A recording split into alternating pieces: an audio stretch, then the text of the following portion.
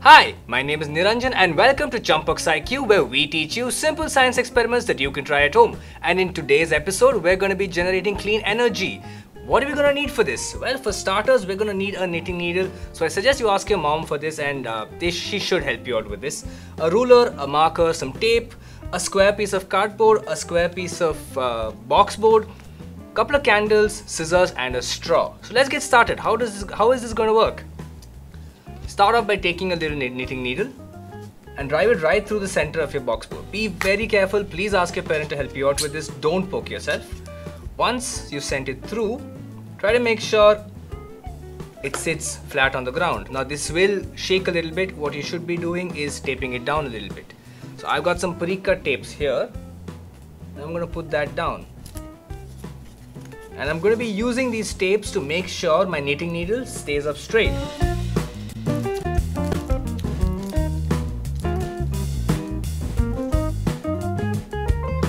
Maybe throw on another piece as well. Yep. Now that that's done, let's keep this aside for just a bit.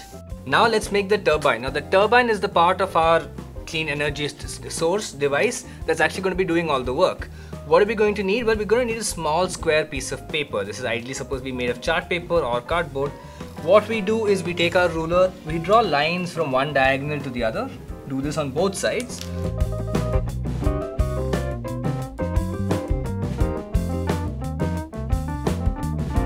Then you take your ruler and you're supposed to measure how wide your square is and find out where exactly the midpoint lies. Now my square, as you can see, is 9 centimeters wide. So 4.5 is half of 9. So I make a point here. Do the same thing on the other side.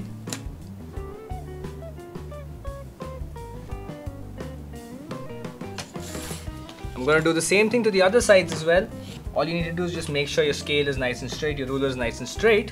So once you've done drawing the lines, you should have something that looks like this. You will have a very clear center point. Now keep this point in mind. What we're going to be doing is drawing a small circle around this. So we take our marker once again.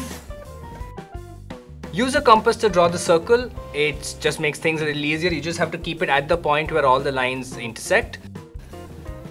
You take your scissors then, and now it's time to start cutting down these lines. Now when you're cutting these lines, one, ask your parent to help you out, and two, be careful, stop right when you reach the edge of the circle. Don't go beyond the circle.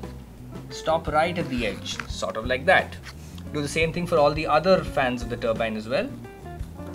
Alright, so I've made all the cuts that I need to make on my turbine. So you have something that looks like this. Now we take the ruler and start folding these wings. So what we do is we now take our ruler, we place it at the edge, at the point where your first turbine touches the circle. And your other end needs to be at the opposite corner of the edge of the wing. So you place your ruler right like this and you gently fold it. Now don't make a crease. If you make a crease, the whole thing is going to get ruined slightly. Don't make a crease, just bend it just a little bit. Do the same thing for all the other wings as well. Just gently fold it without making a crease.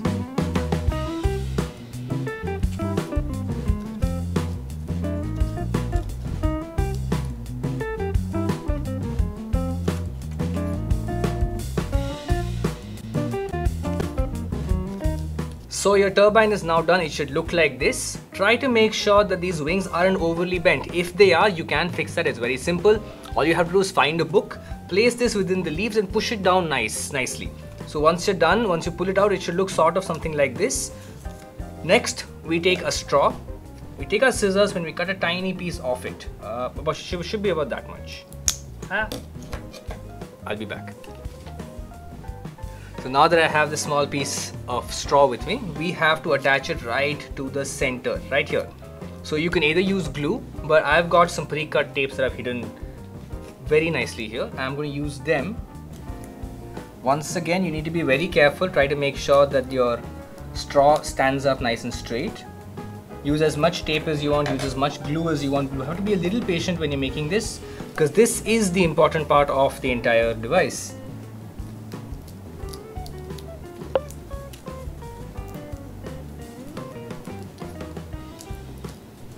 And we're done. And if you remember the little stand we made earlier, well, let's bring that back and let's take our little turbine and use the straw thingy, set that on top of the tip. There, you have something that's spinning already, but this is spinning because I pushed it. Here's where the unique thing comes in. We're going to be using heat to spin this. So we're going to need a couple of candles. We're going to put them down here.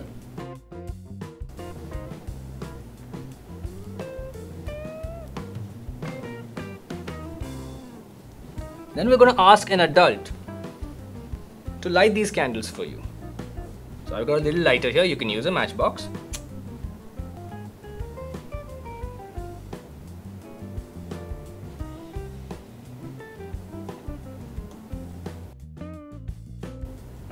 Yep, and there you go.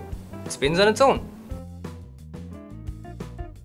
So let's get down to how this actually works. Well, we've got candles. Candles are fire. Now fire heats things. Now the interesting thing is fire also heats the air around it. So we're specifically talking about the air in this area here. When the air in this area is heated up, it starts rising because it becomes lighter than cold air. When that rises, it catches these wings. You know, these small angles we've got here, it catches it and starts spinning it.